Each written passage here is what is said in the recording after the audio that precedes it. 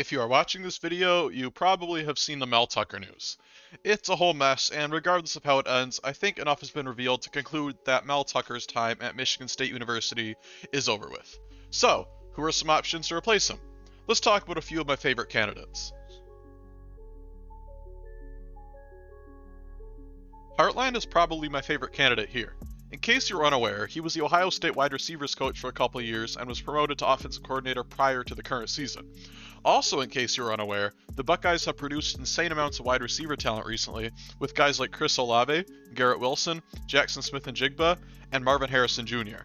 That's not a coincidence. Still only 36, Hartline is a super exciting young coach, and also one that has plenty of actual in-game experience. He played receiver in the NFL for 7 years and had 2 1,000-yard seasons. It's possible that Hartline would want to stay at Ohio State if there's a possibility of Ryan Day getting fired and him taking over, but we'll see. A highly interesting candidate. Moving on. This one is probably a pipe dream.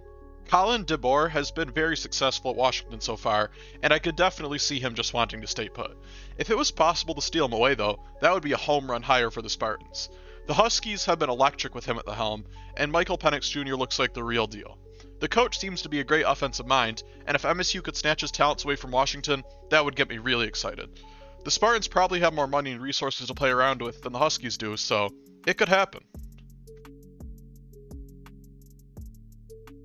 Here's a familiar face. Pat Narduzzi was Michigan State's defensive coordinator for 7 years, up until 2014.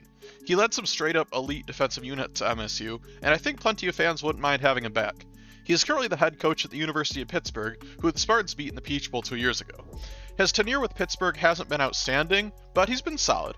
Narduzzi isn't a young coach by any means, considering he's 57, but an intriguing option nonetheless with plenty of hometown ties. Chris Klieman seems like he'd be a great hire as well. He won 4 national championships at FCS powerhouse North Dakota State. Then, he was hired by Kansas State in 2018 and has enjoyed a good run there so far. Kansas State went to the Sugar Bowl in 2022, and in general, the teams he's led have had plenty of success. If Klieman took his talents to East Lansing, I'd be pretty happy with it. Seems like a very solid coach who can make a lot of noise with some resources at his disposal. This is an interesting one. Lance Leipold is currently head coach at Kansas, where he's totally rejuvenated a bottom feeder. Before Kansas, he won a whole mess of championships in Division III ball. Unfortunately, he is nearly 60, and we haven't seen sustained Division I success. That said, he's done a lot considering the resources he's had to work with, and this would be a very intriguing hire for the Spartans.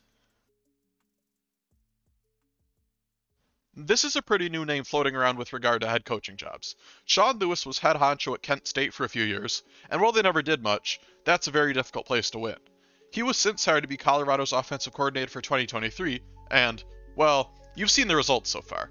It would admittedly be risky to hire a guy who just doesn't have that much of a track record to go off, especially after only 2 good games as offensive coordinator. But regardless, the Colorado offense is looking great, and if a 37-year-old coach continues to impress, I would definitely like this hire. Here's a prominent option who's already with the program. Hawkins started wide receiver for the Spartans in the 80s and 90s, and then played 9 years in the NFL. He's been an excellent wide receivers coach for the Spartans since he was hired in 2020, producing talent such as Jalen Naylor, Jaden Reed, and Keon Coleman. No drama, no inconsistency, just good coaching and results. He seems like he'd be a great voice of reason with plenty of experience for MSU. A solid choice for sure, and probably my favorite if we're going to promote from within. The other in-house option. Harlan Barnett is the current interim head coach and has been involved with the Spartans defense since 2007, with the exception of 1 year.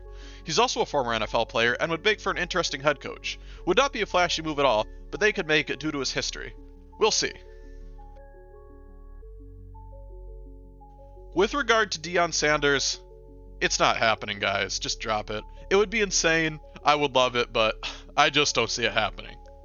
But with all that being said, I think I'm going to call it quits for today's video. I would really appreciate if you guys subscribed. It does mean a lot to me, definitely helps me out. And if you made it this far, drop a cookie emoji in the comment section. Let me know. I'll heart your comment. Definitely also, comment down below what kind of videos you want to see next. I'm always open for suggestions.